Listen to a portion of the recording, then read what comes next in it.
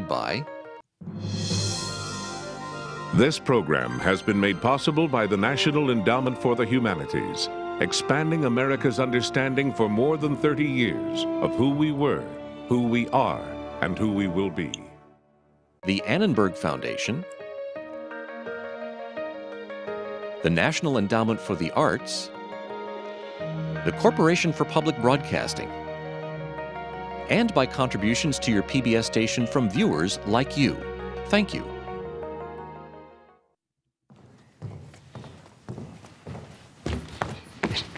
I was driving down on the freeway. Oh, it was a beautiful day. All the birds were flying, and all the birds were thinking, and all the birds dropping.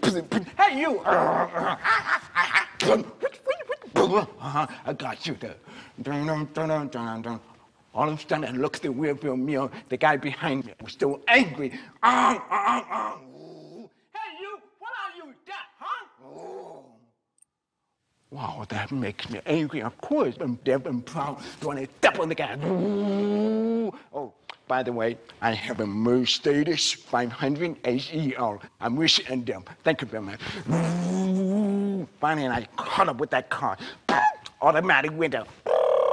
Hey, you! What are you hearing? Huh? Yeah. When you talk to people who can hear, and you ask them, what do you think it would be like to be a deaf person? Then all if they're thinking is, well, I couldn't do this, can't. They would start listing all the things they can't do. And I don't think like that. Deaf people don't think like that. We think about what we can do. We sign, we make movies, we do stage performances, we can write books. But we make ourselves understood. Say the word airplane.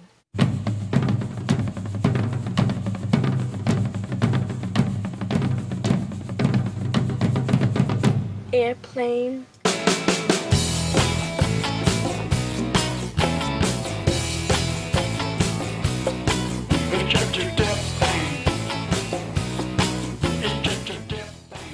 Let's take a quiz. Ready? True or false? All deaf people use sign language. Sign language is universal. Deaf people live in a silent world. Having a deaf child is a tragedy. All deaf people would like to be cured. Hint: the answers are all going to be false.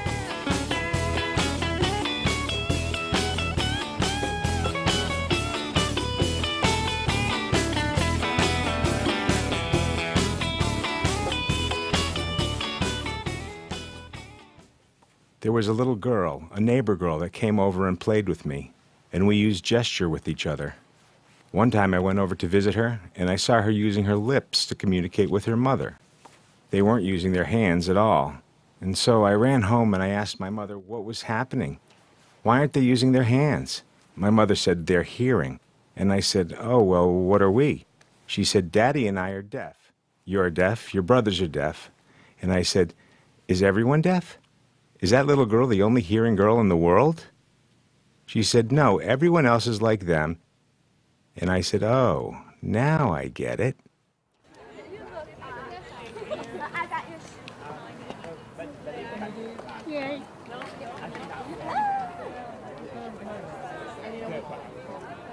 Deafness is almost always one generation thick. Over 90% of all deaf people have parents who can hear. And most deaf parents have children who can hear. So deaf people interact on a meaningful and intimate level with hearing people all their lives. Yet most Americans have very little understanding of what it means to be deaf. I was doing an interview once with CNN, and a woman and I were getting ready, getting our makeup ready, and I mean, it was just live, in front of millions of people. I was ready to be interviewed, and everybody was in their positions, and with 3 seconds before the light was to come on the camera, the interviewer needed my attention, and she said, Marley, my dog is deaf, like you. And the next thing I know, the light is on the camera, and there I am live, and I'm thinking in the back of my head, does she want to throw me a bone? Does she want me to identify with her dog? I had no idea what the significance of that was. People need to realize that we're normal. Don't just look at my ear. Don't look at it as a physical handicap. We're normal, really. Yes, we do have some accommodations to be made to survive in a society where it's dominated by hearing people. But at the same time, if you were to come into the room and it would be full of deaf people, then you would need the accommodation too. 35 million Americans are hard of hearing to some degree. Of these, an estimated 300,000 people are profoundly deaf. Deaf people can be found in every ethnic group, every region, every economic class. Some deafness is hereditary. Some is caused by illness or accident. To be deaf is to be part of a tiny minority in a hearing world.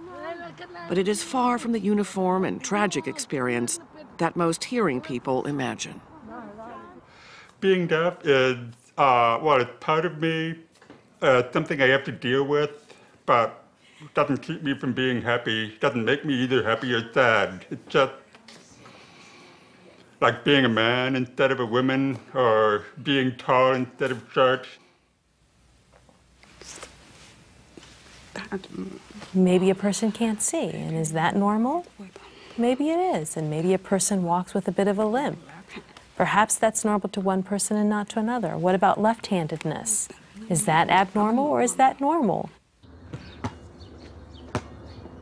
We have 2 children. We have Bradford here, who's probably the only kid in town who can talk on the phone and play basketball at the same time. He is our only hearing child. He has to sign all the time because there's no one else in the family who is hearing. Our daughter's 11. She's deaf. We have just the 2, and we don't want any more. We have a boy and a girl, and that's enough for us. I guess we're the all-American family. Just the 4 of us. It's a nice number.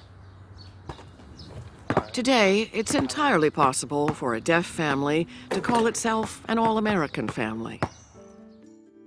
But that isn't how the story begins. For centuries, hearing people saw deafness as a horrendous misfortune.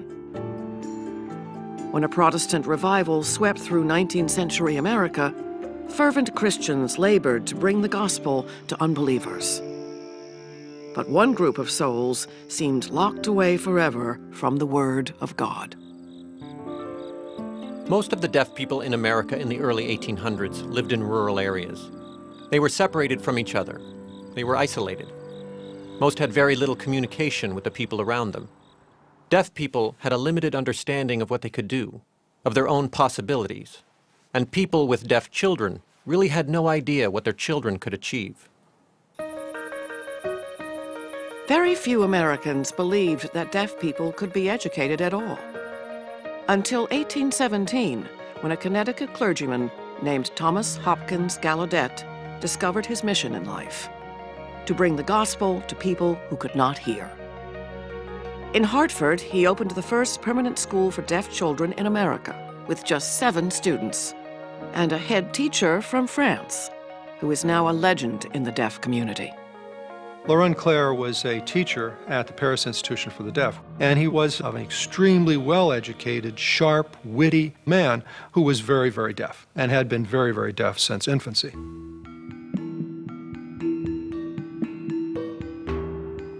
One of the things that Clerc brought to the United States was French Sign Language. Laurent Clerc taught using his hands. He communicated with sign. To Gallaudet, the language was a revelation. He called it highly poetical. To Clerc and to many deaf people, signing was natural and practical. Clerc discovered that there were already some signs in use by some of his students. Clerc took his native French Sign Language and he blended it with a little bit of the signs that he saw students using here in the United States. The result was an American Sign Language that spread west and south as new schools for deaf children opened. New York, Pennsylvania, Virginia, Ohio, Kentucky, Tennessee, Indiana, Illinois. In 1864, Abraham Lincoln signed a law founding the first college in the world for deaf students. Eventually, it would be called Gallaudet University. And all these schools used sign. My dear sir, the organs of speech are in no way affected by deafness. The deaf person is mute simply because he cannot hear and hasn't been taught to speak. A contradiction in terms, sir. A most illogical contradiction. The deaf-mute speech organs may be intact, agreed. In April 1871, a bright young Scottish immigrant, Alexander Graham Bell, began teaching deaf children in Boston. Like Gallaudet, he had a passion and a mission to bring language to deaf people. Nature inflicted upon the deaf child but one flaw. One little flaw, imperfect hearing. But we deny him speech by not teaching him to speak. Society in general views Alexander Graham Bell as an American hero, as the inventor of the telephone. He was famous, wealthy, and influential. His wife was deaf. His own mother was deaf. He was always associating with the deaf community. He was a teacher of deaf children at a day school in Boston. He was very familiar with the deaf world.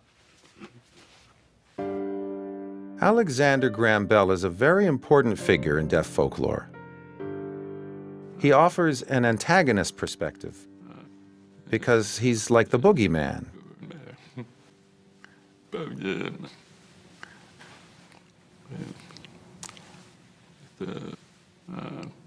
And even though he's a great man in his own right, he did put forth the idea that a life without signing would be a better life.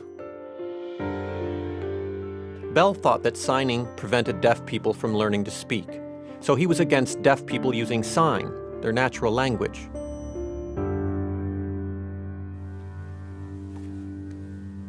Bell believed that sign language marked them as different and kept them in the lower classes. He believed that earlier in the 1800s, sign language had been their only recourse. But now, there's a better choice, the technology to teach them to speak and lip read. The oral method. Bell thought over 100 years ago that if every deaf child received the right type of education and the use of the right technology, that those children could learn to use spoken language.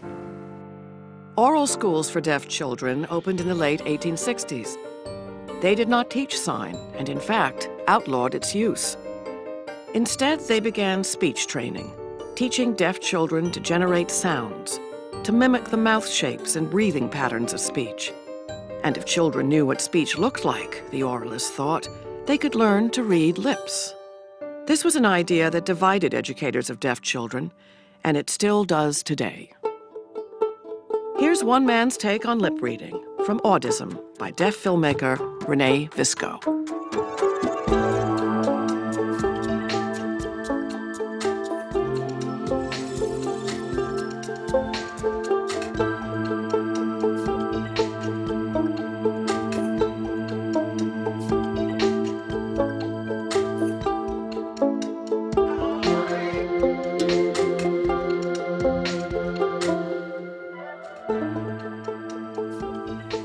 Or do you lip read? That's a very dangerous question, because if you say yes, then well, wait a minute, no, I have to go slower. Then, no, just tap normally. Here's like, it's been hectic and we haven't had a lot of time to prepare, but it's a take home. But I mean, we had all this homework and quizzes and stuff, so I just lucked out. Did you take a look at it? I have it with me. I can understand people who speak directly to me in good light without too much background noise. And a lot of what I do in speaking is arranging these circumstances. And if that doesn't happen, I don't hear things. I can be part of a conversation without knowing what the other people are saying. Speaking, lip reading, and participation in normal conversation was from the beginning the great goal of the oralist method. In 1880, the method was endorsed by an important international conference of educators in Milan, Italy. Oralism was beginning to win. Schools for deaf children all over the United States started one by one changing, deciding that their particular school was not going to use sign language in the classroom anymore. They changed their hiring practices. The teachers were forbidden to sign, and the children were forbidden to sign. After the Milan Congress, the percentage of deaf teachers went way down because they couldn't teach speech. Those schools that were strong supporters of deaf teachers moved them to the vocational programs to avoid the parents' objections to them.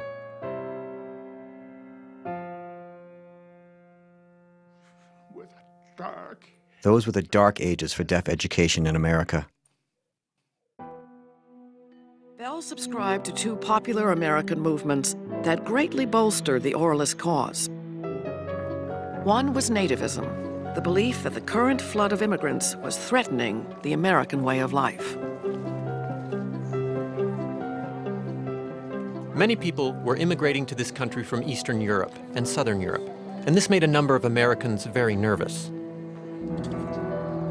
Ethnic groups often set up their own schools here.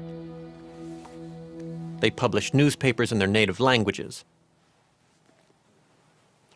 The deaf community, too, had their own newspapers, their own schools, and their own churches, and used a separate language. So people began to think of deaf people as an ethnic group, a group that should be assimilated into the general population. Bell was famous for going to school boards and to state legislatures and arguing that American Sign Language was in fact a language borrowed from France. Sign language was not supportive of American society. Bell was also a prominent leader in another movement that was newly popular in America: eugenics. The idea that planned breeding can improve the human race. A defective race of human beings would be a great calamity, Bell wrote. We must examine the causes that lead to the intermarriage of the deaf with the object of applying a remedy. He was an early eugenicist.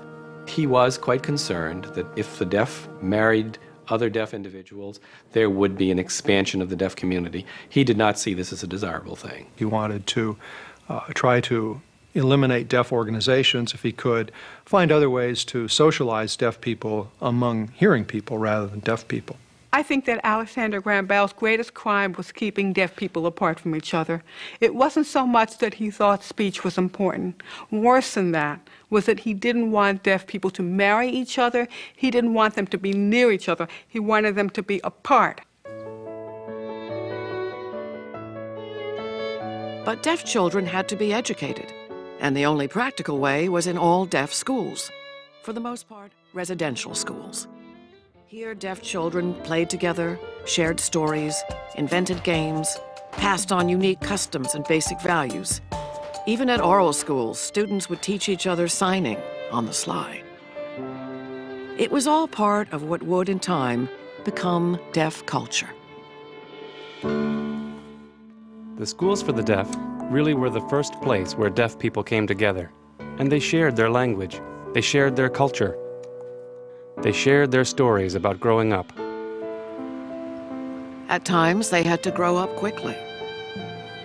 Children were often dropped off at boarding schools without understanding what was happening. Many arrived without even knowing their own names. From the age of 4 on up, they might be away from their families for months at a time.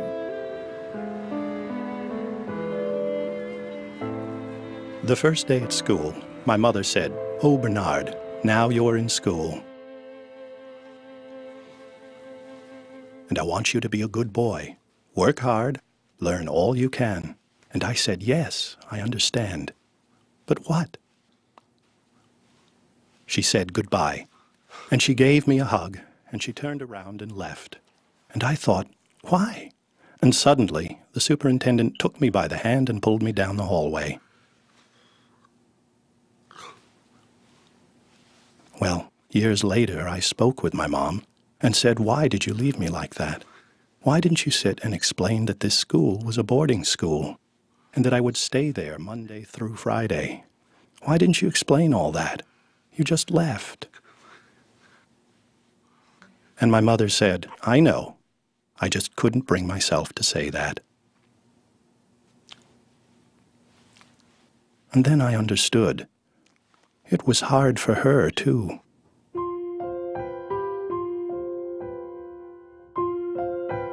When I went into the school for the deaf, I was about 5, and I was so thrilled to get mail, a letter from my mom. My favorite holiday was Christmas. I always looked forward to the Christmas holiday. My mother would write on a card, "Only 2 more sleeps and you will be home."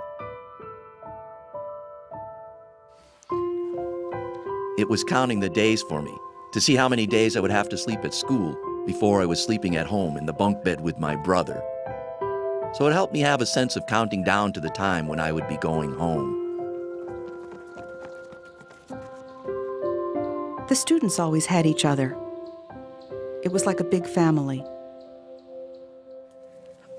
And we learned a lot from each other. Maybe some things we learned were wrong, and we may have had the wrong information sometimes, but we were a family. And some of us had no communication at home. So we could share with each other, advise each other, help each other. One tradition was a special sign that students invented for each other. A sign they might keep for life. Their name sign. When I got to the campus, to the Alabama School for the Deaf, I didn't have a name sign yet. And after thinking about it for a while, and this is pretty typical of deaf people, they look to see what your character is, how you behave, a personality trait, and then they give you a name sign that sort of ties into that particular trait that's unique to you. Well, after time went by, my friend said, I got it. I know the way you swivel your hips when you walk, and so we're going to give you this name sign. So it went from my elbow down to my hip. I didn't know I had that little bit of a swivel with my hip. I thought I walked just like everybody else, but that name sign was given, and it's stuck ever since.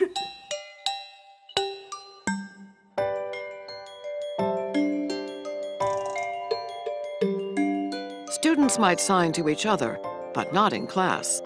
For most of the 20th century, the vast majority of deaf teaching was based almost exclusively on spoken language.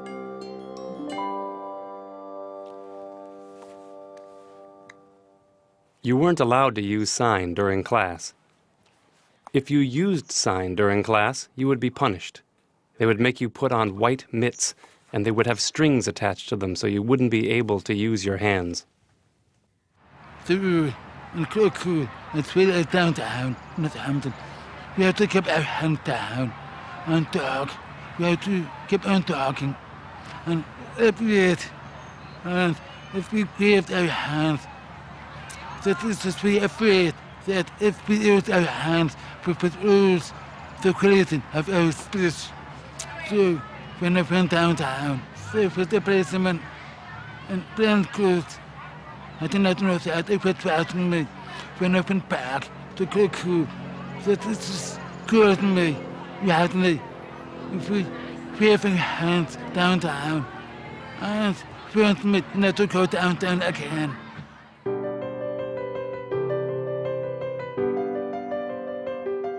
Many people don't realize that when children learn speech, it's all repetition, speech training over and over again. Think of all the time I spent on it when I could have learned other things, be educated in other things. I spent so much time learning how to talk, how to say milk, cat, dog. Hours holding my face, pushing my mouth, making things go back and forth, trying to make the right movements. This is an M. Awful. There have always been what's referred to as oral failures. The technology of the day was limited, and those children may have had more difficulty developing spoken language. Over a period of a few months, our class has been able to learn approximately 50 nouns. Now their skills are being advanced by writing and saying from memory. I write it. Even the adults today who talk about oral failures. They are thinking about their own experiences going to the speech teacher or being at an oral school for the deaf and not being successful or really struggling to communicate.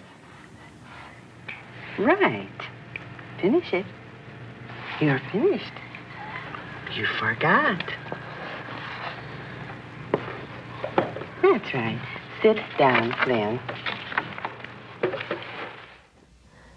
I can say that I was considered a successful oral person. For many years I was mainstreamed in a public school. I was able to use my speech with my family and my friends. I had a lot of speech training.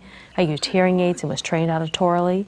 But in my mid-20s, when I went to graduate school, or I was in graduate school, I realized how hard I was working just trying to lip read. It would just completely wear me out. My oral abilities were limited. I learned vocabulary in English, but I couldn't speak it. My parents were relying on my speech, so I couldn't show them my intelligence. You asked me to speak so I could demonstrate how successful I was as an oral deaf person, but I understand that speaking is only one way, and that if I speak, the other person hears me. They assume that I don't need any sort of interpreting or any kind of sign or anything like that. They assume that I can hear them. And that's the problem with speaking. It's a two-way communication. So that's why I don't. Because I don't want people to assume that I can't hear them, because I can't. It's much easier just to turn off my voice.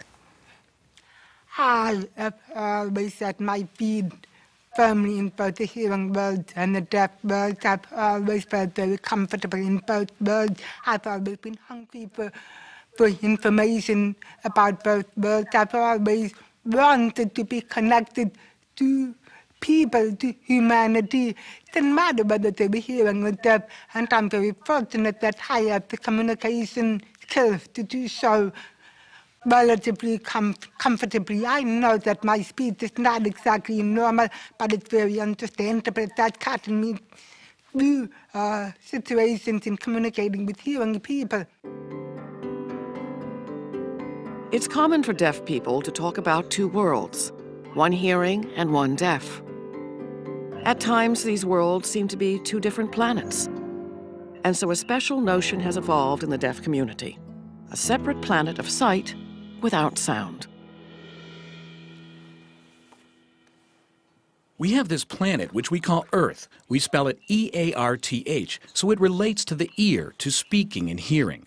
There's this other planet, E-Y-E-T-H, and that relates to the eye and the visual. So there are two worlds. I grew up on Earth. Now I'm on this other planet, E-Y-E-T-H, a world where all these possibilities are open to me. And now, an attempt to reach the deaf planet. Destination Eyeth by deaf filmmaker Arthur Loon.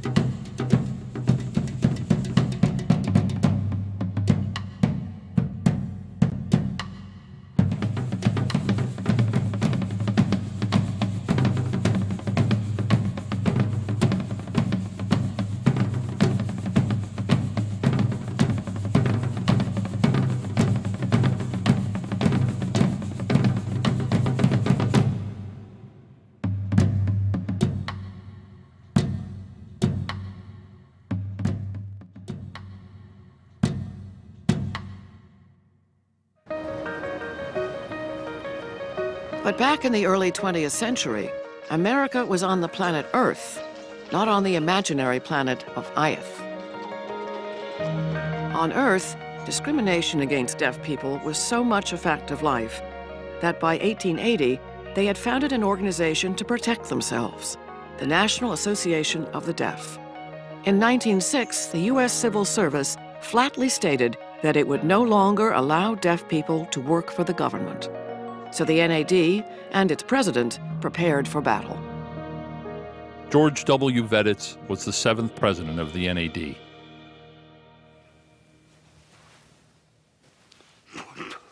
He was loud, forceful, clear, and not ashamed. He got up and spoke out. The fiery Veddits launched an aggressive grassroots campaign against the civil service decision. Letters poured in to elected officials. After 2 years of protest, Theodore Roosevelt repealed the guidelines. Deaf people had won the right to work for their country. The deaf themselves fought shoulder to shoulder, a proud Veddits wrote. George W. Veddits was one of the most well-known presidents of the National Association of the Deaf. He was a beautiful writer, a beautiful signer, really a genius in every sense of the word. George Veddits knew 4 languages. He raised chickens, wrote poetry, and worked as a printer, teacher, and newspaper editor. He won horticultural awards for his dahlias at the Colorado State Fair, and once earned a draw with the world chess champion in an exhibition match. In 1910, he started yet another project, making movies.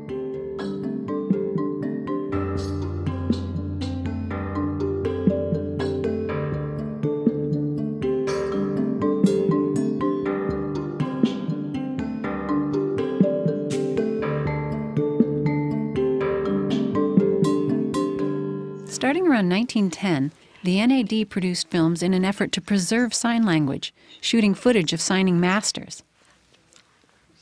They raised funds and then produced a variety of films that showed these masters telling deaf people stories.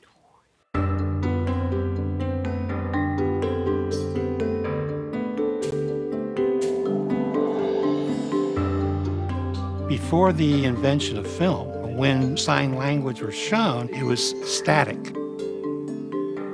A drawing couldn't show the movement. The deaf community finally had a way to show what real sign language looked like.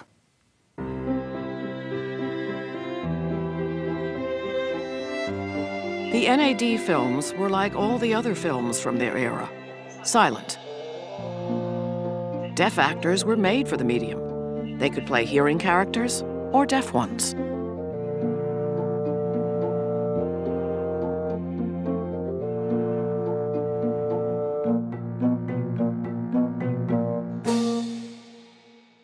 Silent films showed deaf characters as being dummies, objects of humor, but at least the deaf person could watch the film and understand it.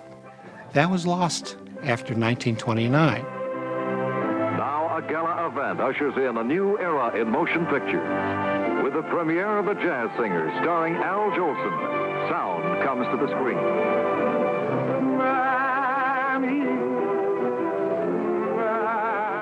The transition from silent movies to talkies was a disaster for deaf people. Another party? And what a party. We had to leave before it was half over.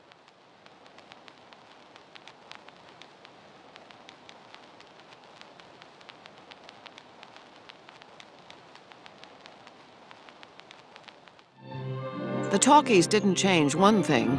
Deaf characters were still stereotypes. Johnny Belinda won an Academy Award in 1948. The character, Belinda, is seen as this poor, innocent, weak woman. Her deafness makes her even more vulnerable. The fact that this dummy character blossoms by using sign language was enough.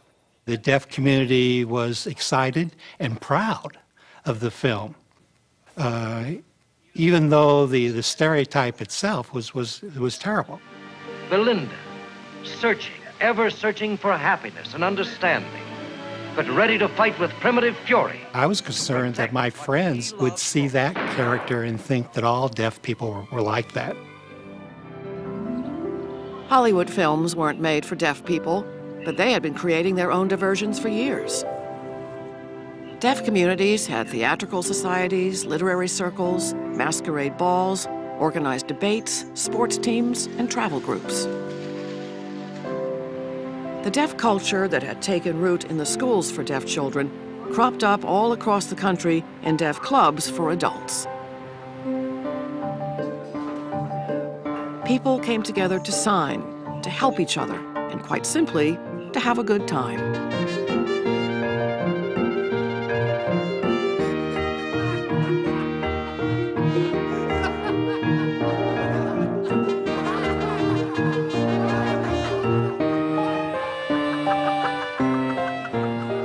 My parents were deaf.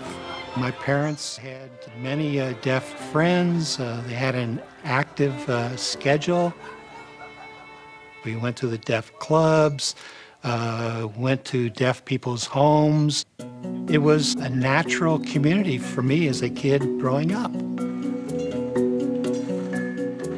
Like a kid who grew up in an immigrant family where many of the friends spoke a different language. Instead of speaking Italian, our family spoke sign. I love you. I love George Washington. I love my country too. I love the flag, the dear old flag of red and white and blue.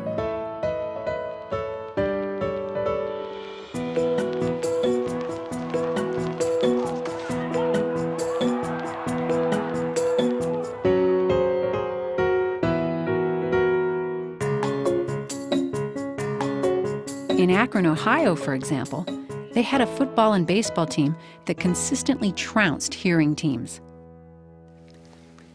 Deaf people were intensely proud of that accomplishment, proud that their team could defeat a hearing one. In broader society, the status of deaf people frequently seemed inferior. But here, they could level that distance, be seen as equal to anybody else. Gallaudet had one of the first college teams in the Washington, D.C. area. And legend has it that in the 1890s, deaf players made an innovation that would change the sport of football. The team would get together and they would sign to each other, and they realized somebody that they were playing against on a hearing football team knew sign language and could read their plays. And so instead of just standing around discussing their strategy, they stood together in a huddle. Deaf athletes were anyone's equal on the gridiron or the baseball field, but this equality did not apply in the wider world. Most hearing people regarded deafness as a problem, pure and simple, and the general inclination was almost always, fix it. If you read and study the history of deaf America, you'll find that some parents will try anything to, quote, cure their deaf child. Fathers like mine who tried different ways for their deaf sons to get their hearing back again. Most common one dealt with for airplane flights. They would fly the plane, bring the deaf boy in the cockpit. The plane would take off and do loops. Hoping the boy would get his hearing back again. A surprising number of American parents turned to aviation for a cure. In his early career, the pilot Charles Lindbergh charged $50 for what he called deaf flights. But more often, parents put their hopes in medicine. Doctor put on like a helmet, strapped and put earplugs with rubber caps in my ears. And then it was attached to a box, remote control or something. And he said, then I'm going to turn it on and it will slowly increase heat waves. And if medicine did not work, maybe baseball. My father thought, maybe if Bob can meet Babe Ruth, the Bambino, maybe he'd get a shock, a thrill, and get his hearing again. The babe comes out, says, "Hi, kid." Me, I shook hands. I was thinking, I shook hands with the babe. It was wonderful. But I never got my hearing back. I was deaf as a poster.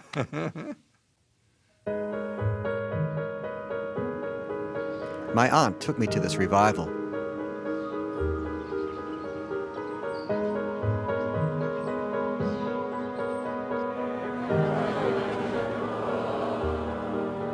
Then they called me and took me up there, and I stood there in front of the preacher.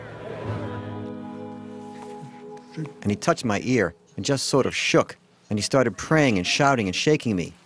I was so embarrassed. I didn't know what the hell he was trying to do. I had no idea. And after a while, he gave up. Later, I learned that it was my fault, because he said I didn't have enough faith. So that's why you're speaking to a deaf man today. I'm a proud person who happens to be deaf. I don't want to change it. I don't want to wake up and suddenly say, oh my God, I can hear. That's not my dream. It's not my dream. I've been raised deaf. I'm used to the way I am. I don't want to change it. Why would I ever want to change it? Because I'm used to it. I'm happy. After my third child was born, our doctor came up to us saying that our baby might not be able to hear. My response is, oh, for crying out loud. We have 2 children who are deaf. Oh, I'm ready to take my child home. Overpowered. Even in the first decades of the 20th century, deaf people wanted to focus on what they could do, not what they couldn't. In residential schools, they were taught manual trades, shoemaking, woodworking, printing, frequently with great success. When they encountered a problem, they often came up with their own solution. Few companies would sell life insurance to deaf people, so deaf businessmen founded their own company to do exactly that. And when deaf people felt excluded from church services, they held their own. A congregation which can neither hear nor speak comes to the Evangelical Church of the Deaf each Sunday to worship together. The congregation, through sign language, brings new beauty and majesty to age-old church rituals.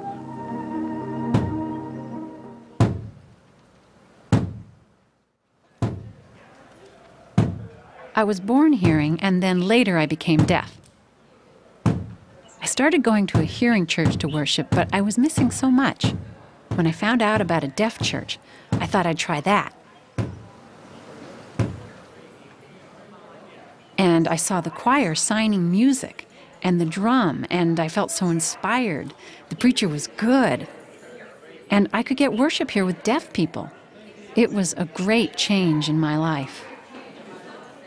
Most of the people who are deaf in the U.S. today are more typically like this church here.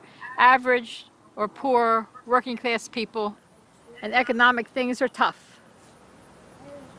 And by the end of the month, it's tough here. But at the same time, this church can make a difference.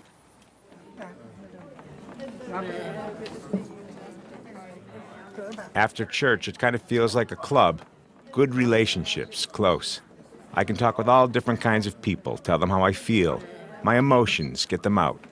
It's like a family, good relationships, a lot of love and sharing, understanding, openness from everyone. But deaf society was like American society, and that wasn't always good.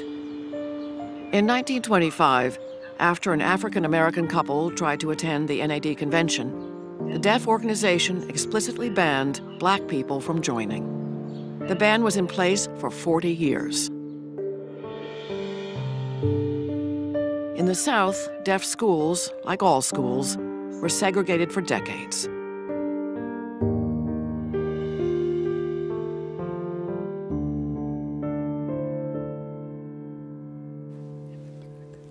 At the Black Deaf School, our Black Deaf culture flourished. We had basketball games, we had our dances, we had black teachers.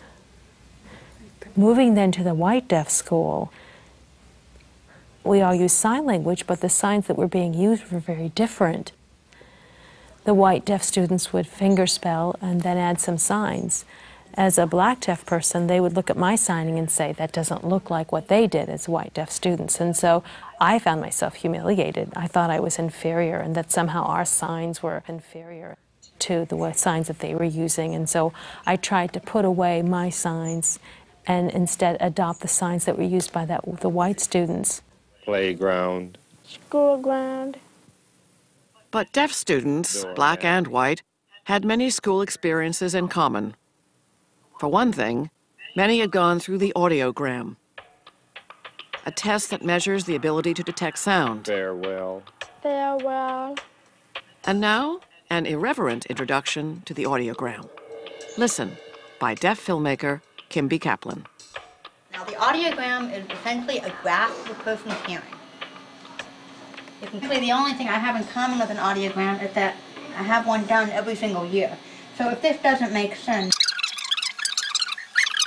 my audiogram reads at 90 in the left ear, which is my good ear, which means that if I ever have children, God help them because I ain't. And that means if I get an important phone call from the president, oops, he missed that one. My hands away, and I'm nodded, I'm speaking, and then when I, talk with you. She smells good, and we matter. A lot of people find it annoying, especially when I'm eating and my jaw is moving a lot and it's going.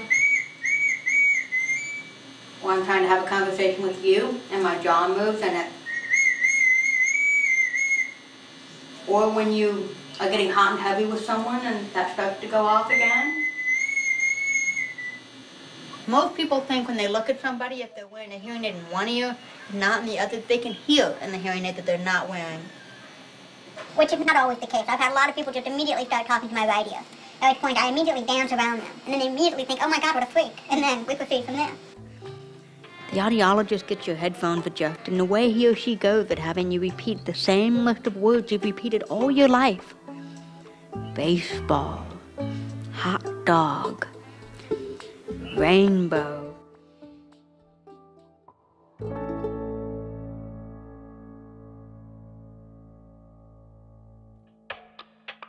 Audiograms and hearing aids are relatively recent steps in the long parade of deaf technology. Predecessors included the ear trumpet, the ear dome, the vacuophone. But deaf people were unable to use one piece of technology, Alexander Graham Bell's invention, the telephone, for the first 90 years of its existence. I was always trying to find a way to use the telephone. I even thought about Morse code. I had enough hearing that I can use Morse code.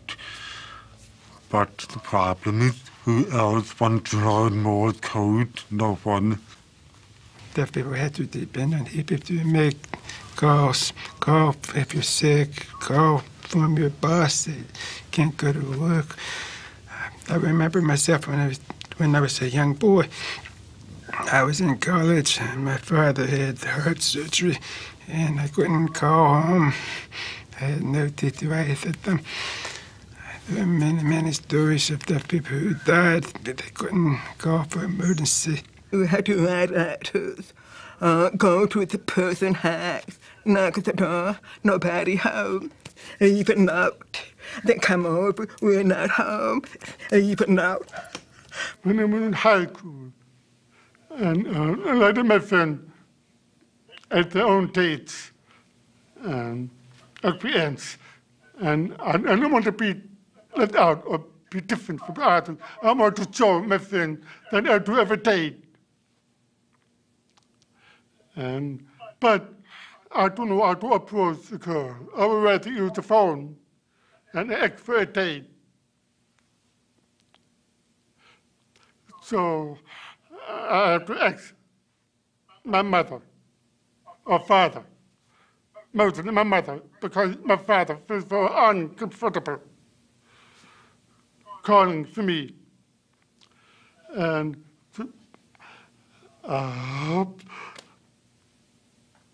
that is unreal. I'm sorry to say, anybody I can, because I can explain me to ask my mother or my sister or brother to make a phone call and ask for a date for me.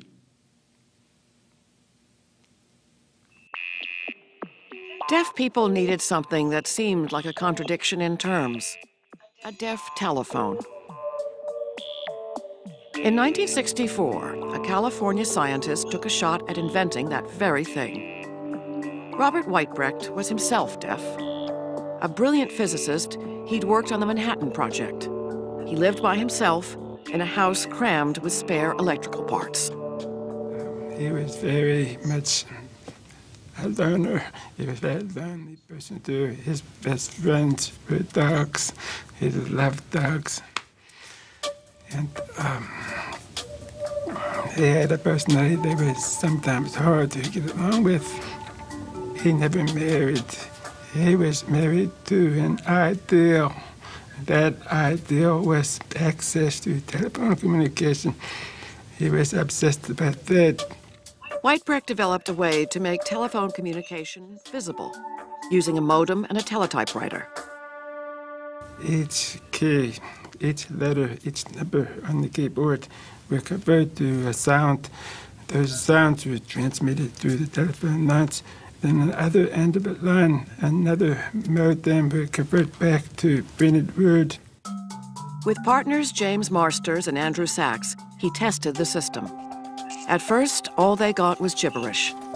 Then, in May 1964, the teletypewriter printed out, in clear English, the first deaf telephone conversation in history.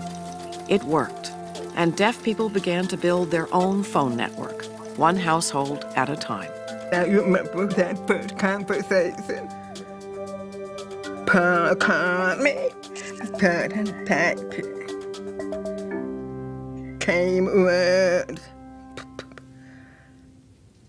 Then I started typing. The person, why you typing so slow? And I said, I just cannot believe you type it to me and I'm getting it. But then soon I was typing. Each user needed to find a phone, a modem, and a teletypewriter. This was not easy. The teletypewriters weighed about 200 pounds, and most were owned by telephone companies, which wouldn't give equipment away, even broken down equipment. But deaf people found their own, locating office machinery in warehouse sales and scavenging teletypewriters from scrapyards. Telegram, we put them in our basement, put them in our garage. I saw the wall between the two communities break down. Because for once we could communicate with other deaf people who did not have similar communication methods. By 1982, the number of TTYs had grown from Weitbrecht's initial 2 to 180,000. The TTY was a giant step for deaf people, but it was just the first one. Over the next 25 years, they would be closed captioning for TV, relay calls, pagers, and video phones. Technology was working for the deaf world. When we decided to build here on the beach for our retirement house, we decided that we wanted to have a house that was open and clear, accessible, and deaf-friendly. What makes it a deaf house? It has to have a lot of open spaces. It has to let people see each other. Every time somebody rings the doorbell, the lights flash throughout the house. Technology has really had a strong influence on us. Now we can watch TV and see things that are captioned. It's easier to sit down in our living room and watch TV than get in your car and drive to your local group, where they had an old 16mm projector to see a film. Now we will just turn on the TV and the captions are there. The caption films are there. It is great, but it takes away from the fellowship. New Englanders manufacture a variety of valuable products from inexpensive raw materials. The making of tiny microphones to be used in hearing aids for deaf people is one of Camden's newest enterprises. In the second half of the 20th century, technology changed life for deaf people. In that same era, sign language made a stunning comeback. The change began in 1955, when a young professor named William Stokoe came to teach at Gallaudet. Stokoe was a hearing man, but his subject for research would be sign language, a method of communication about which Stokoe himself knew almost nothing. We thought, who the hell are you?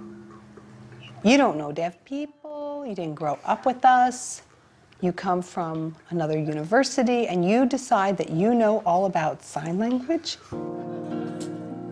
In fact, very few people knew all about sign language. Hearing people considered it a set of gestures that conveyed only the simplest ideas. Many deaf people used it, but they'd been taught to believe that sign was a pale imitation of the spoken word. I grew up oral until about 7th grade. When I did see other deaf people signing, I thought they were apes, monkeys. What's that funny behavior? What are they doing? Why don't they just talk? At Gallaudet, Stokoe observed sign language in the hands of masters. He saw that students and deaf faculty were not simply putting English words into signs. There was nothing broken or inadequate about sign, he wrote. On the contrary, it was a complete language of its own. Bill Stokoe did something that shook people up. He offered the idea that it was possible to have language in sign. Even deaf people themselves were pretty upset when Stokoe had suggested that sign was a language. They had really bought that idea that ASL was not a language.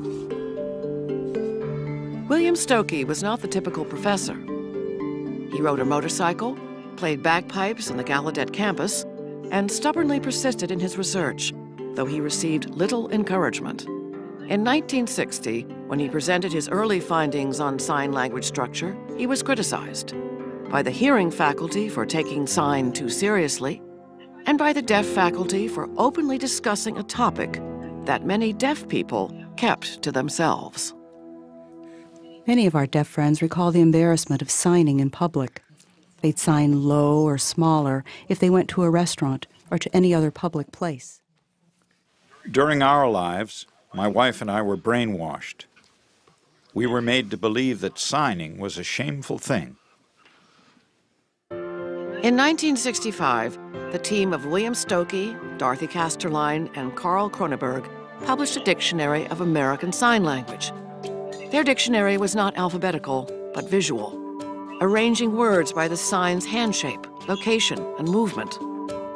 We were perceived as the lunatic fringe, Stokoe wrote, and we enjoyed that. But their work showed beyond a doubt that ASL is a true language, with its own structure and its own rules, a language that uses the entire body and accommodates nuance, metaphor, and even mistakes. What's called a slip of the tongue in spoken language is, in sign, a slip of the hand. The linguistic study of ASL that emerged in the 1960s and 70s helped the deaf community. The deaf education community realized that signing has an important place in the classroom. Deaf people use different kinds of ASL depending on the circumstances. And people have their styles. It depends on where you come from. People from southern states have their own dialect. And that dialect is different from the north, the west, or the eastern states. And there are different signs in different regions. And each region will have its own popular lingo as well.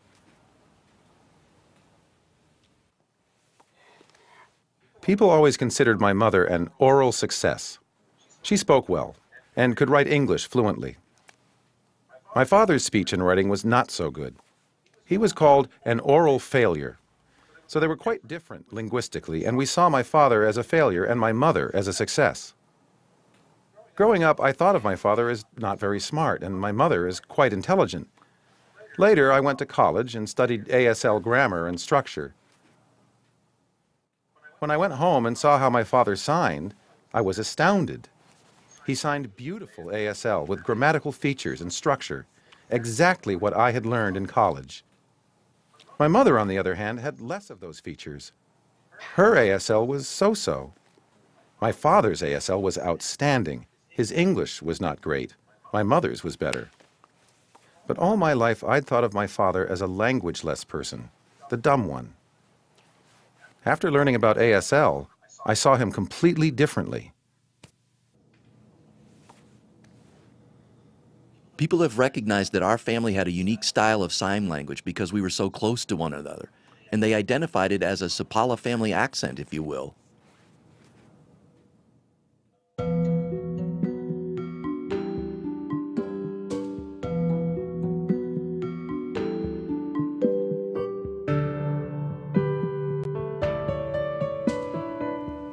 I noticed there are some signs that black deaf people use that white deaf people would not use.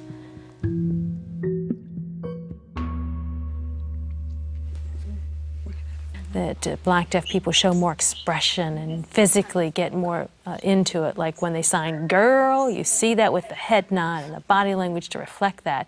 And that's just a black way of communicating as opposed to how a white person might say it, just girl. Whereas a black person would say, yeah, girl. I mean, they really show that black way of signing, and that comes through very clearly. Watching a person tell a story in American Sign Language is like watching a movie. You can see this particular hand movement indicating a person walking a particular path. And you can create dialogue by the way people use body shifts, eye gaze, and head shifts. Special effects, too. You can actually do slow motion.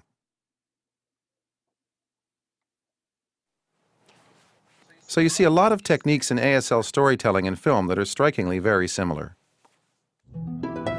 And now, a story of life and death in film and ASL. Vital Signs by deaf filmmaker Wayne Betts.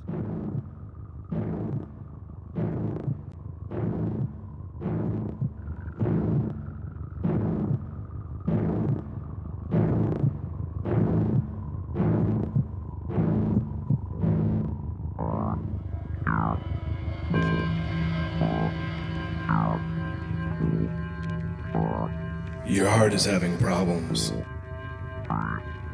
You may only have a week to live. What? Only 1 week left to live? The world stops making sense. He sees the doctor talking to him, and then he turns and sees the interpreter signing, and then he gets up and walks out.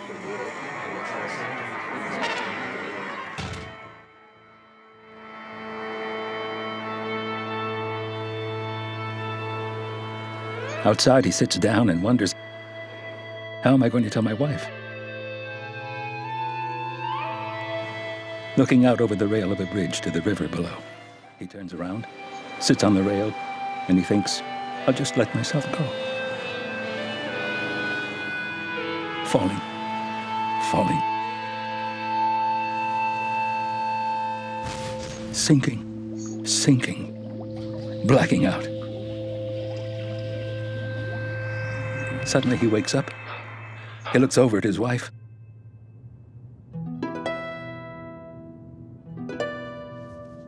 And she starts to wake up. She says, hey, honey, what's wrong with you? I'm fine. She gets up, hurt and angry, and she storms out. He lies down, but feels his heart. His heart. I've got to tell my wife. But she's gone. He rushes to the window and looks down. He can see her taking off in her car. He jumps into his car, turns, gets on the highway.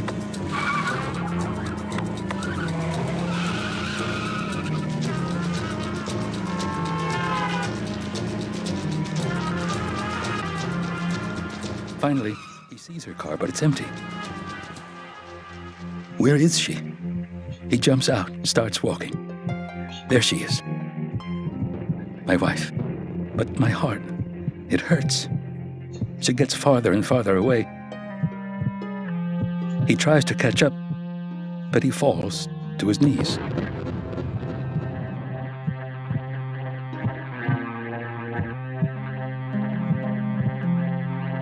To the ground. His heart.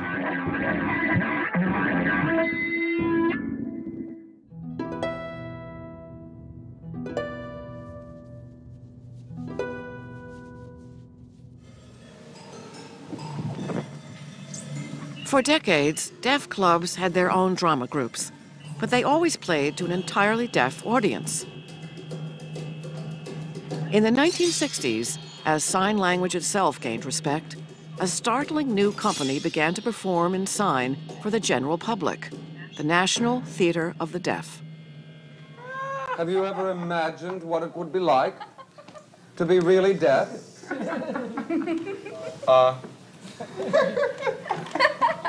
I don't know. It's not an easy question. What would you miss most? Probably music. Tonight. 5, Jim.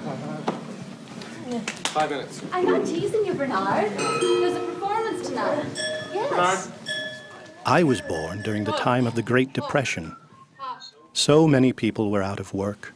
My father and so many of his friends would sit and talk and complain, express their frustrations in terms of looking for jobs and not being able to find any, and discrimination against the deaf. These are dreams, fantasies, wishes, and pressing memories.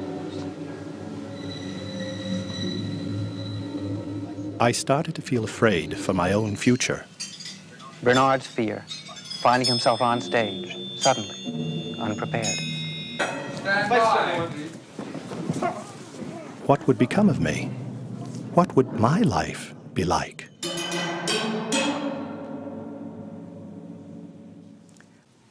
NTD was established in 1967.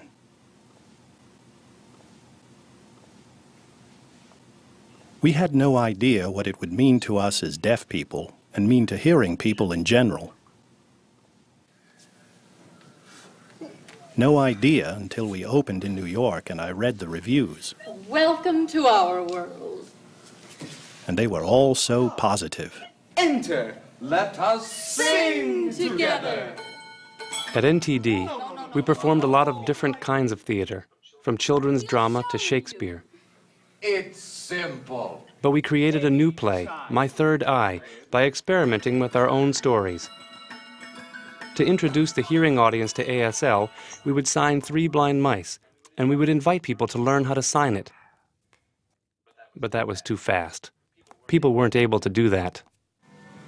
The whole play was built on our own dreams and memories and imagination.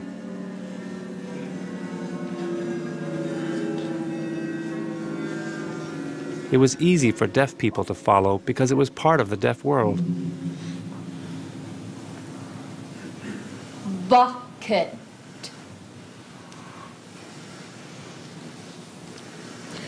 Bucket.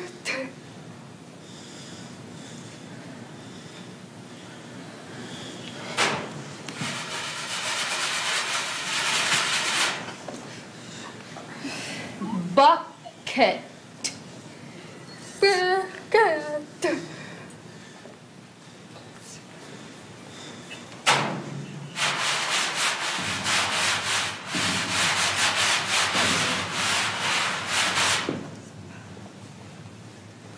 NTD introduced thousands of hearing people to deaf culture.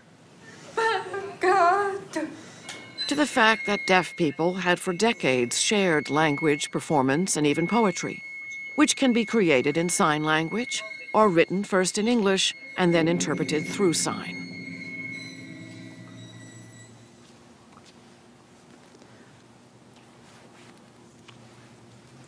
I'd like to do a poem for you that I think is really evocative, so very visual.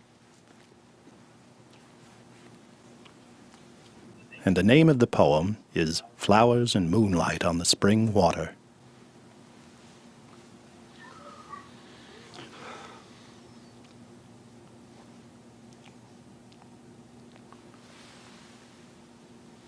evening,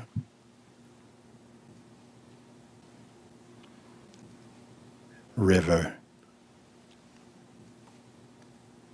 spring flowers, moonlight.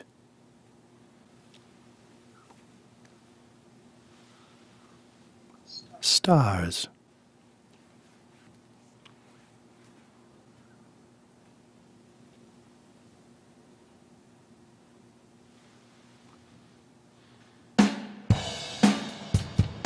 By the late 1960s, deaf people could claim a recognized language, a renowned theater company, and their own technical college. The National Technical Institute for the Deaf opened in Rochester in 1968.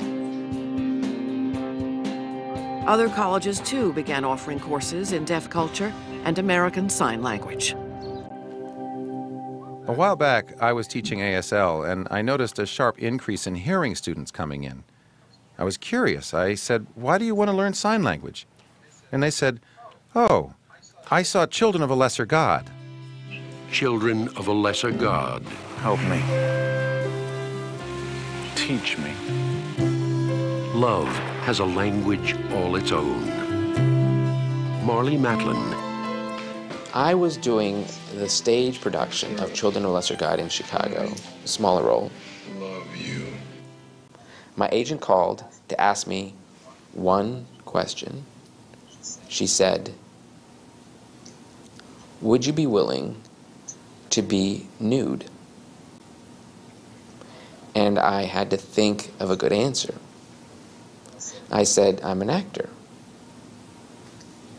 "Go ahead," as I said on the teletypewriter. 2 minutes later, she called back and she said, "You got it." Well, first she was beautiful. She had a good figure, very attractive, and she swam in the nude. And boy, people woke up.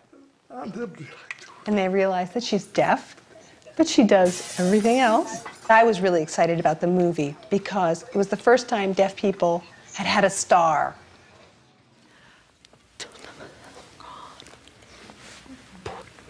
Children of a Lesser God was a seminal film for many reasons. A deaf person had a leading role and used sign language throughout the whole film. It also shows relationship of deaf people not just being in isolation by themselves, but interacting with a community and a variety of different ways of use of sign language. It was an important success for deaf actors, but it had problems as well. Some of the editing cut off signs, and that was important because most of the films of children that were shown around the United States in 1986, 87 didn't have captions. When I got the Oscar, it was great. Obviously, it was great. And I got a review from a few movie critics who said, one would say that she was great, she won the Oscar, congratulations, Marlee Matlin did great, but it was a sympathy vote. Because essentially, she's just a deaf actress playing a deaf role.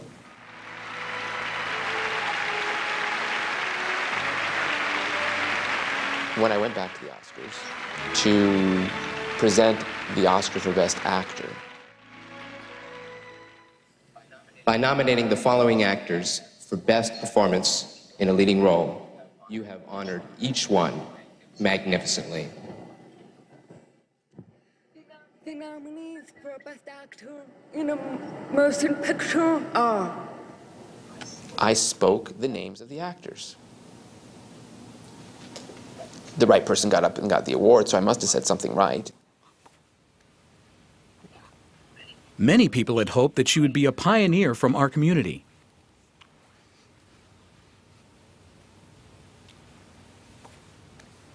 That she would sign at the awards, and that would impress the audience. Just a few days later, there was a magazine, a deaf magazine, that said, offensive. And I was like, what now? I got used to hearing people making comments about me, but now I was getting it from deaf people because I chose to speak. And we all looked to her for validation. But when she spoke, our hopes were dashed. I wasn't thinking, I'm standing in front of hearing people, and I'm deaf, and I'm Marlee Matlin, and don't forget it. I didn't even think of it that way. I was just a normal human being who was giving an award. Marlee Matlin's decision to speak at the Oscars was controversial within the deaf community, but in the wider hearing world, her award was a symbol of the changing times. For decades, minorities in the U.S. had been demanding greater rights. Deaf people now joined the struggle. We rode on the wave of the civil rights movement to make some changes. We had the right to education. We had the right to interpreters. We had the right to captioning. And we need to be thankful to the civil rights movement. The most significant civil rights struggle in deaf history began small, with a group of young Gallaudet alumni who shared a dream: a deaf president for Gallaudet. There were very, very few people who could envision having a deaf president of Gallaudet.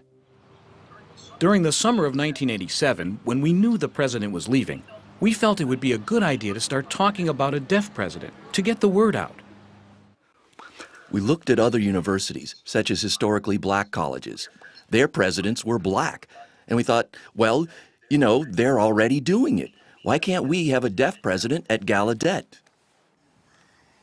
Some people said, how could a deaf president be a good recruiter for students? How could they do fundraising if they were deaf? How would a deaf person be able to communicate well? And so, in a way, they were asking questions about our own value and our own ability to get along in the world. The crucial moment arrived in March 1988. The Board of Trustees had chosen 3 finalists, 1 hearing, 2 deaf. But on March 6th, the board made its choice. The new president was Dr. Elizabeth Zinser, the only hearing candidate. As the news spread, a protest began. You! What? Everybody was mad. When? The world got covered! We were ready to get arrested. Then Gary Olson, who was the former executive director of the NAD, stood up and got everybody's attention. And he said, we're standing here in the middle of the street, in the middle of the cold, and we don't know what to do. The board is over there at the Mayflower Hotel, drinking their fancy wine, eating delicious food, and laughing at us. Talk about inciting a group of people. Then we just all started to move. We didn't even know where the hotel was. We had no idea where we were going. We just came out of the front gate and started marching. And the police kept coming up and saying, you can't march. You don't have a permit. But we just kept on walking. According to DC police, you'll be arrested. Your position. Okay, wait. I want an announcement. The board will meet. We have a meeting with 2 representatives. Tim, Rarely, and Rosen. No. The rest of the group, The people in the 600, 700 people, 1,000, people, said 1,000 that people. they will not wait for They you will any not wait longer. for you any longer. They cannot wait for you. They will move. They will keep up. That was just mind-boggling to the board, because we as a group showed up wanting an answer. Why did you pick Dr. Zinser? You say that the woman Zinser is the best qualified? The best qualified? I don't know what Zinser can do that King and Corson cannot do. But what? Exactly what? I want you to try to give her a chance. Let her talk to you. When the campus...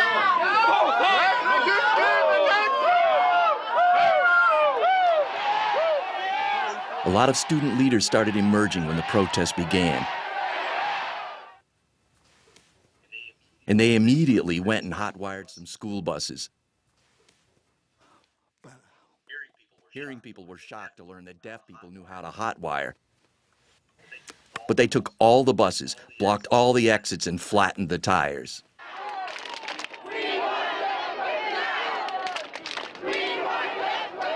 What followed was the most celebrated event in deaf history. For 7 days, the Deaf President Now movement held rallies and press conferences, took over the campus TV station, and shut down classes. The protesters controlled the campus. Even the vice president found himself locked out.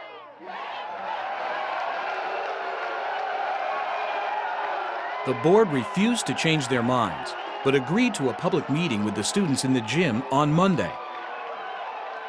Good afternoon, everybody. All right. Tim, Lawrence, I don't know where you are. Are you around somewhere? As soon as the chairman, Jane Spillman, started talking, Dr. Harvey Goodstein cut her off, and he said, "The board has not agreed to our demands. There's no point in listening. Let's go." And then the fire alarms went off. There were a lot of lights. It was noisy. But for deaf people, you know, there was no noise. It was just some flashing lights. Time to get out of the building. And Spillman, you could see Spillman waving her hand, trying to get people's attention. And they just ignored her and left. And then she said, "How can you understand me with all this noise?" The world jumped into the wagon with us. Really, that's what hit me the most. I could see students' faces. You could see it in their eyes. They just started to light up. This is something we can do. Students were realizing, wow, the press actually showed up and listened to us. And that's when I said, oh, this is for real.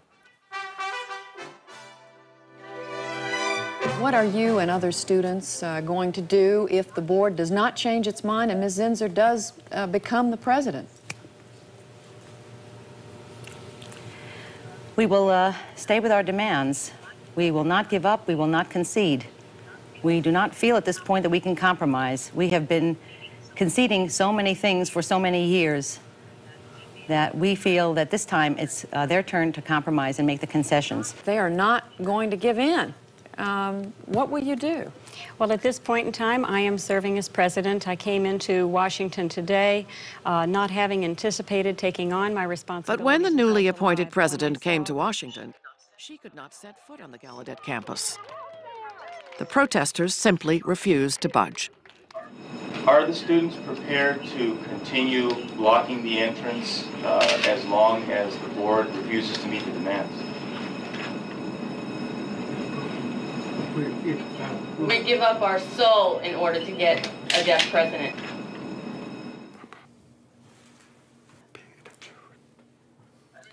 I remember being interviewed by a reporter from Jerusalem.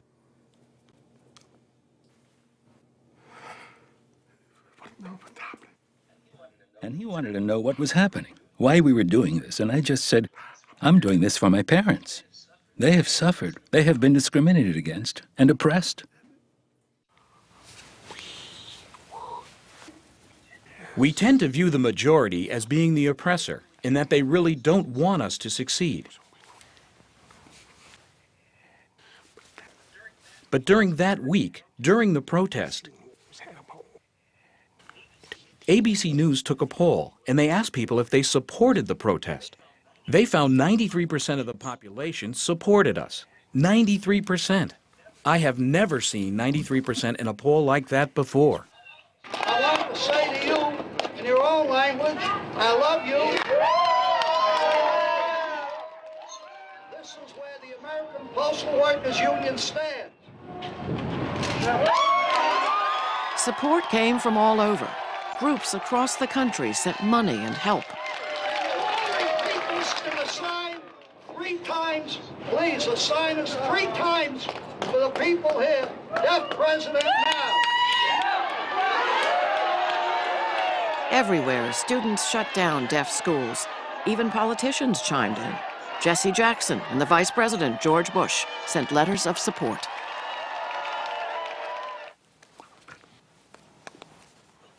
We felt a real connection to the civil rights fight.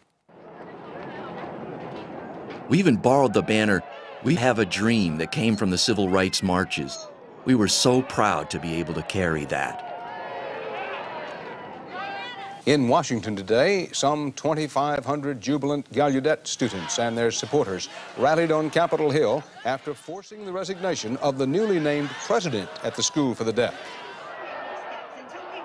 Elizabeth Ann Zinser resigned last night after being named to the post Sunday. Students shut the school down all week with their protest. Today, they vowed to press for other demands. Today, I submitted my resignation from the chairmanship of the Board of Trustees of Gallaudet University and from the board. Unconditional surrender. After a 9-hour meeting, the trustees accepted all the student demands. DPN changed American politics. People who were supposedly unable to handle responsibility had organized a powerful protest, taken over a college, and won. 2 years later, Congress passed the Americans with Disabilities Act, a law that made it illegal to discriminate against people with disabilities. It's interesting. When I talked to my kids about what happened, they were so surprised. There was a hearing president? And I'm like, yes, there was a hearing president. All of the future presidents of Gallaudet will be deaf. I would guess they'll all be deaf in different ways.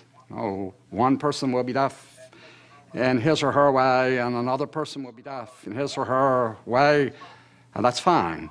So I work to encourage people to understand that there's not one way to be deaf.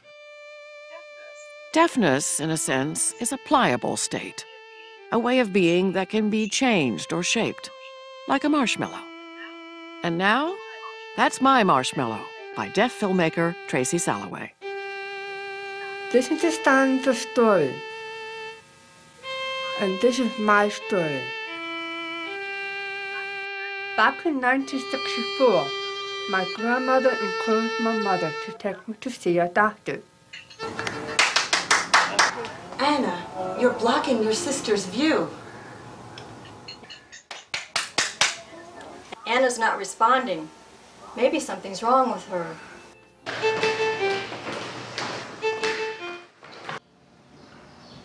I've completed the physical examination on your daughter.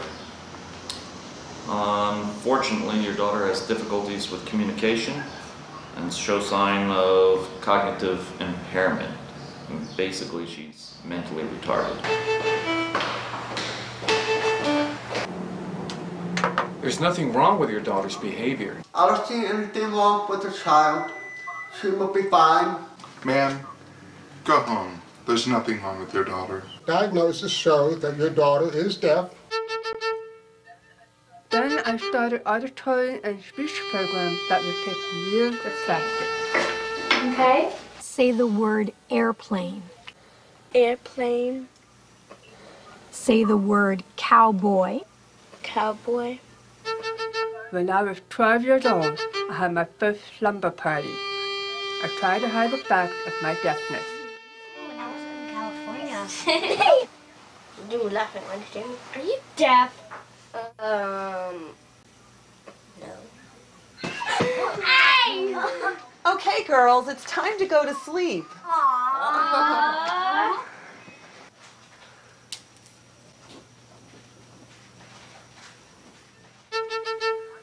I wanted to admit I was deaf, but I was afraid to show my true self. It was as if I didn't yet know how to be deaf. Good morning, boys and girls. Let's begin with the Pledge of Allegiance.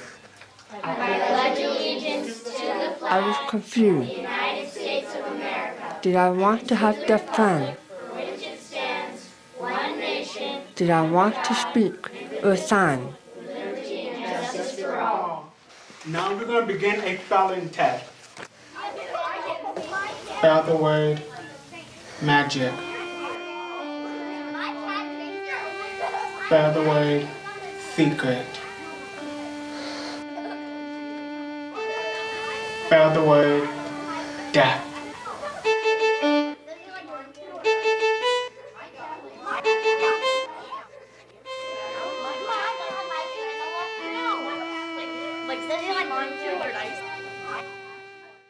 have developed my connections with people who know sign language. I support oral and American Sign Language method. That is myself, inside and out, my marshmallow, my story. What is yours?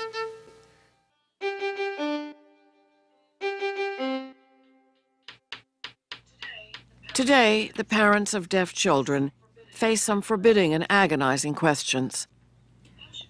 How should we teach our deaf children to communicate? What kind of school should they have? Should we put our faith in technology? Juliet failed the hearing screening in the hospital. They said she wasn't hearing up to 112 decibel levels, which means you could not hear a jet engine if you were standing right next to it. And that's when the audiologist gave us a binder about cochlear implants. They took some food outside. They took some food outside. Since the mid-1980s, a powerful medical technology has become increasingly popular. The cochlear implant bypasses part of the ear and sends electrical impulses directly to the auditory nerve. Part of the device is internal, surgically embedded within the ear. The implant is permanent, and the procedure destroys any residual hearing in the affected ear. I just couldn't believe we could actually do this, what seemed so invasive. But you might be able to see, there's a little, yeah, there's like what's essentially a magnet, kind of globs on like the refrigerator magnets. And this is just a microphone, and then she's wearing a box at her body level, which is a processor. When I put these on, hook it over the magnet is. Then I turn it on, and I hear sound. And it had nothing to do with the ear, don't know you mode or anything. The first time I went for my pick, when I heard sound for the first time, they put it on processor. And because I had experience with hearing aid with an ear mode, I sort of tried to listen here. The first sound I heard was up here. And I said, there's something up here, and it's in here, then the sound. And I thought, my ears up here. They really work through my head, not up here. People think the cochlear implant is an automatic way to learn spoken language. However, there are millions of ear cells that pick up and transmit sound to the brain that the cochlear implant cannot replicate. The cochlear implant only has about like 26 channels, and it's not enough to really parallel normal hearing. It means that the child has to work hard to learn what the sound means. Before she had her cochlear implant, we all decided we would try to learn how to sign, because it just gave her access to concepts. I mean, even before the implant went in, she could ask. She had, I don't know, maybe 10 signs at that point: water, milk, you know, her bear, her bear.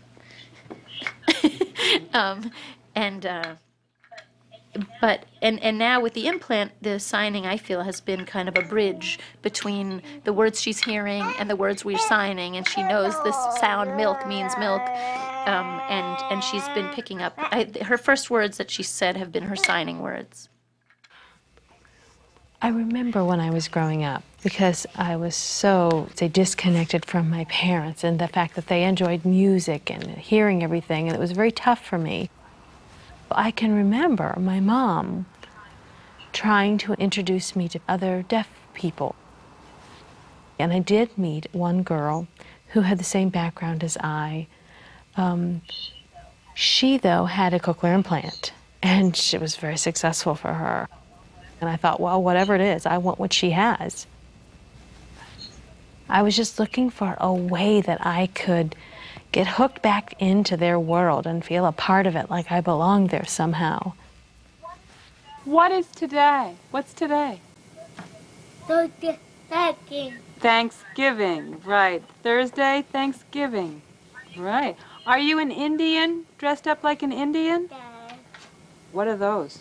But Feathers. Yeah. got it. Right. And what's the blue thing on your pack?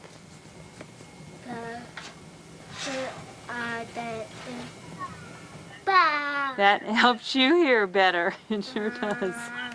A lot of money. Yes, there was a lot of money. I used it a lot.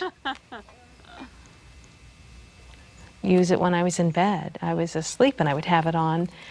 It didn't feel like it could connect totally 100% with the hearing world, but at least I was a little closer that way.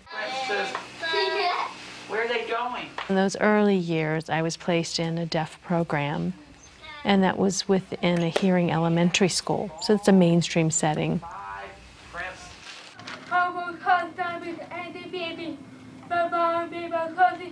And then I started to recognize that I was different from everyone else. I started to begin to think, you know, what makes me different from them? And it was this box and this wire that was attached to my head. And so I quit wearing it. I just took it off. In about 10th grade, I decided that I needed a better social life. So I started checking things out. I was very assertive in my research. I came upon the Florida School for the Deaf and made the switch to that school. And I went back to wearing the implant again, and I began wearing it all the time.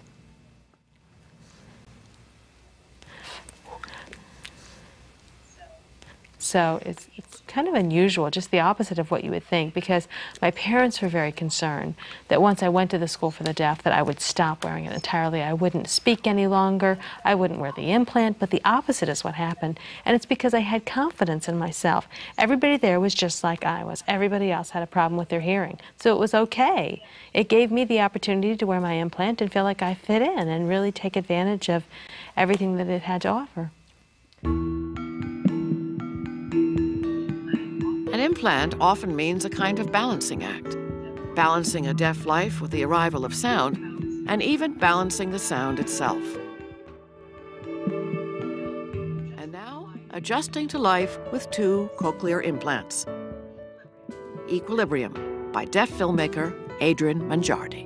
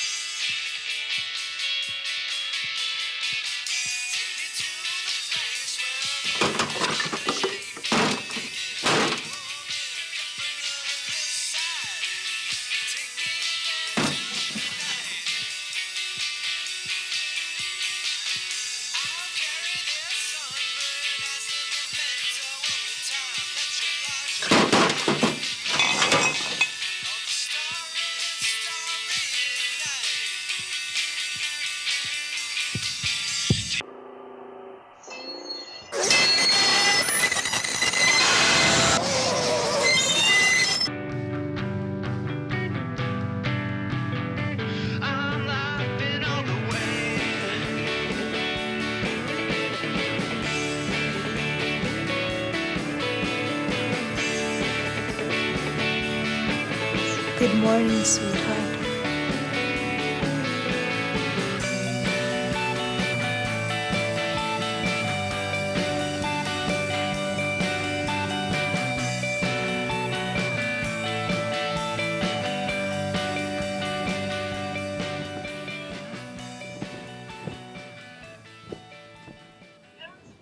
Parents of deaf children face another daunting choice. What kind of school is right for my child? It's a crucial question. Most deaf children today are mainstreamed, but there are still schools exclusively for deaf students. These deaf schools vary widely in their approach, so the environments at two schools can seem like two different planets.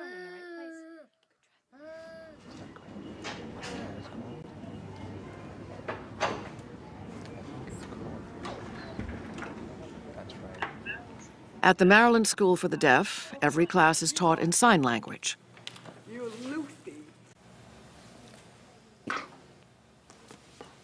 We teach kids how to read and write, count, learn about science, history, government, computers, career and technology, and so forth. We want our students to receive information directly from their teachers, meaning no interpreters are involved. All of our teachers sign. Which is the angle of X? When you're done with that, you can clean up the equipment. Did you all read it already? Okay, let's have your paper. I want to change my paper. That last paragraph of yours, do you mind expanding on it? I was born hearing and at 14 months got a severe illness and lost my hearing then. But my parents didn't know quite what to do with me as a deaf child, so they looked for information about schools. Daniel was the first deaf person that either one of us have ever met. The first thing I thought was I wanted him to talk, but as we became more and more educated in deafness, I'm trying to figure, how can somebody who can't hear learn without having some type of visual language? First thing we did was call the deaf school. Language is developed from the ages of 0 to 5, regardless of whether it's a signed language or Italian or English. We realized that sign language was something that could be adopted by a very young person very quickly as a first language. That was my most important thing, is to have him have a language. If you walk through this campus, the only thing that you see that's different is this is quiet and a public school is loud. The same conversations go on, the same things happen in every aspect of this school as any other school. Daniel's first language is ASL, and our second language is signing. The issues are the same. I've talked about sex with him. We've talked about, you know, all kinds of different things. And I feel like we're not missing anything. We've both immersed ourselves into the deaf culture. We've both have deaf friends that we see and we communicate with. I'm in both worlds. I'm in the hearing world. I'm in the deaf world. I mean, I'm lucky because my parents can sign. Some of these other kids have no opportunity to communicate with their parents. They can only write back and forth, and the parents only have minimal signs like, I love you, and that's it. So definitely, I want to thank my parents for everything they've done for me. If Daniel wants to get a cochlear implant when he's 25 years old, he's free to do that. If he wanted to put a hearing aid on, and we tried hearing aids when he was younger, that's a different story. You can always take that out. A cochlear implant is such a permanent thing. Would I like him to hear music? Would I like him to hear the rain? Would I like him to hear the leaves rustling in the ground? He has no idea what that sounds like, so he's not missing any of it. But yes, I would like that to happen. I mean, that would be something that would be wonderful, I think, for any deaf person to hear. But a miracle to one day Daniel, I'll turn around and Daniel is hearing, that would not be who he is as a person. I play air hockey. Who's that? Mom was jogging. The other day when I came to your classroom, we talked about The Clark School in Northampton, Massachusetts, has always been a strictly oral school. That's right. My first stage is finding Irish. This island is still small, and it's just about 285 miles off northwest of Hawaii coast. Sign is never used in the classroom. Daffodils. Daffodils, flowers. It used to be that you were dealing strictly with vision and very limited auditory input. Today, what you're dealing with is almost exclusively auditory input, either through high-quality hearing aids or through cochlear implantation, which takes a child, or has the potential to take a child who is profoundly, even totally deaf by any acoustic standard, and to give that child the opportunity to become hard of hearing. I'm deaf and my sister is deaf, and I have 2 hearing parents that are very helpful, and they'll take care of me and they'll repeat when I don't understand things, and my sister too. And I'll help my sister, and we both understand how it is to be deaf. It needs to be tighter because it's too loose. Are you sure that my shirt? We were overwhelmed when we found out, first of all, about Patrick's hearing loss. It's something that we suspected, and it wasn't confirmed until he was 9 months old. We took a leap. We trusted the people here at Clark, and we put him into the preschool, and within a year, he had pretty much stopped signing except at home, because they don't sign here. And he was speaking. And the implant has helped me a lot. I can keep up with people when they talk, and I can talk on the phone, and I can understand the music, like to the lyrics, more often. Don't assume that technology will fix your child, because it won't. My children are both very high-functioning oral deaf children, young adults, but they are deaf. They are still deaf. They will always be deaf. Today, enrollment at many deaf schools is on the decline. 85% of deaf children spend their entire education in regular public schools, in mainstream programs. Deaf children in those classrooms use hearing aids, cochlear implants, or sign language interpreters to follow lectures and discussions. I was in a mainstream program. I was surrounded by hearing people. I never was segregated into a deaf classroom. My friends, in general, I would say treated me pretty good, with the exception of the cochlear implant, which was really obvious. Then the remarks started to come. They called me a freak. They said I was strange. They'd say, "What's that? Is it really part of your body? It's like a foreign object." Often, because deafness is a low incidence disability, they may be the only child in the classroom, or maybe in their grade or in their school. And so they can stand out in that way. And so if we don't do some things to help them be successful in the mainstream, they may struggle and have other effects down the road. You know, when we're raised orally as solitaires, and then at some point in our lives, when we're 12, when we're 18, when we're 25, when we're 40, we realize that there's a whole group of people like us who use sign language. It's just like, wow. And so I call that Met Deaf Wow. It's like a common experience. You grow up, you think you're the only one, and then you find out you're not alone, and you're like thrilled to meet other people who have your common experience, and you just want to be with them, become friends, learn the language, hang out. You're home. I'm not normal. And I'd like to remain that way. I like being different. But of course, as I was growing up, I always wanted to be normal.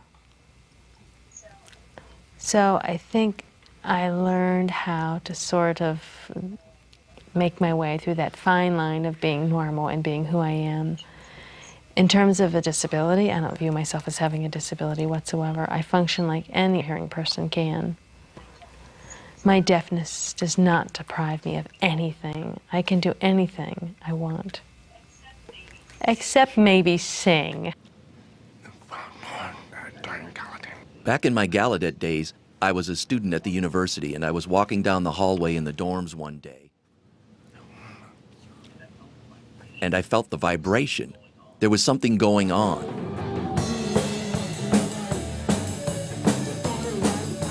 And there was a guy playing a guitar, earphones connected right to the guitar.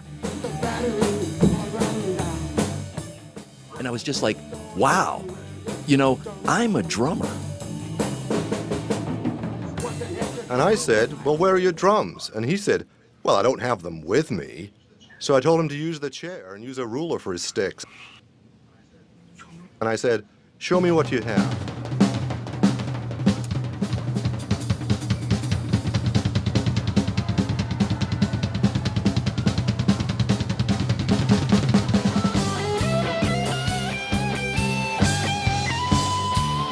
Beethoven's Nightmare is a really unique band, consisting of 3 deaf musicians. Each of us have our own instruments. We have a drummer, we have a bass guitar, and we have a rhythm guitar. And one person tries to sing. The way I play, I depend on a lot of vibrations, so we play really, really loud, enough for us to hear and feel it. You know, you go to regular rock concerts and they are loud, and it made me wonder, how do they stand it? Because it's really too loud for the regular hearing person. They're going to become deaf themselves, but for us, we already are, so it's perfect.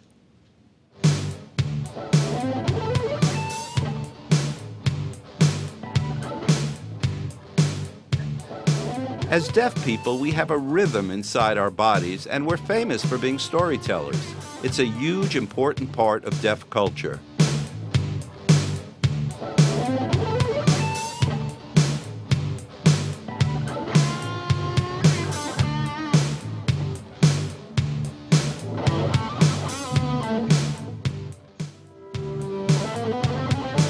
If you can see a beautiful storyteller telling a story in ASL, it's just fantastic. And to pair it with that beat, the creativity that it elicits is wonderful. It can really be paired with any story you want. ASL is a beautiful language, and we don't want to lose the language.